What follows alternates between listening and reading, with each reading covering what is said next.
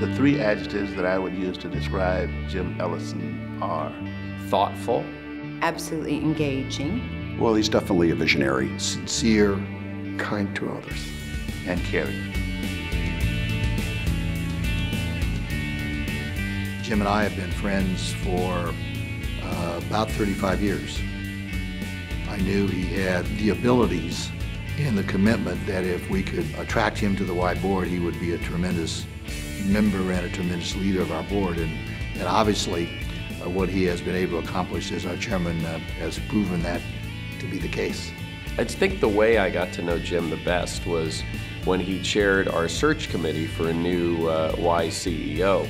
During that time, when you're with someone for just about a year and you're meeting almost every month and sometimes twice a month, your group begins to get really, really solid. And so that search committee, to me, now they're among my good friends. And I have to tell you, in all of my nonprofit experience, I don't think I have ever had a more pleasurable, enjoyable, and productive experience than serving under Jim's leadership on that committee. What Jim wanted us to do is to think through the future of the Y, what we should look like, how we should meet the needs of the community, what those needs were going to be. And it was a marvelous process to undergo. He really feels for young people that maybe aren't graduating from high school and for kids who aren't learning to read at a proficient level. He can connect the passion and the vision and the mission of the Y in a way that really allows others to step forward and contribute. The most important thing that I think that Jim has brought to the Y as a leader has been the ability to inspire. One cannot see the dedication that he has and not feel a responsibility to give to this great organization.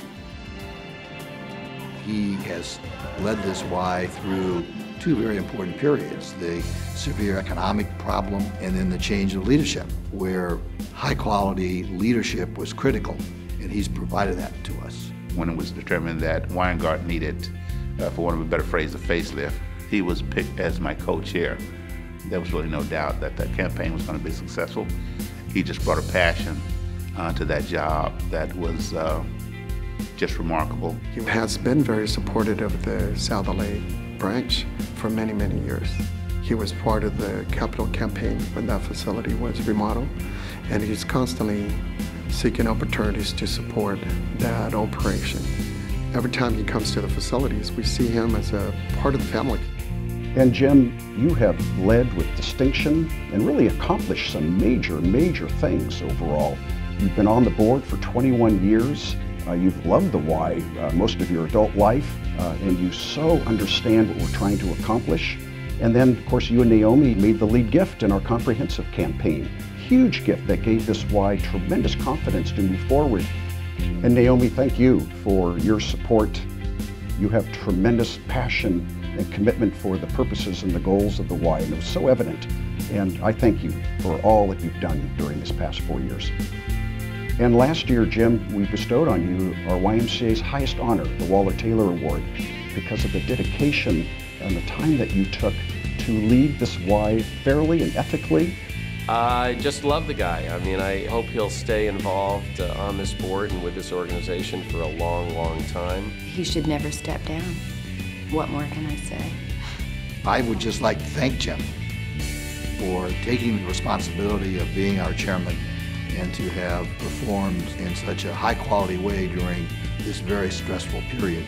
And I join Jim now in being very confident that our Y is on very good footing, very strong foundations to continue our growth in this community. Jim, thanks so much for what you've contributed to our Y.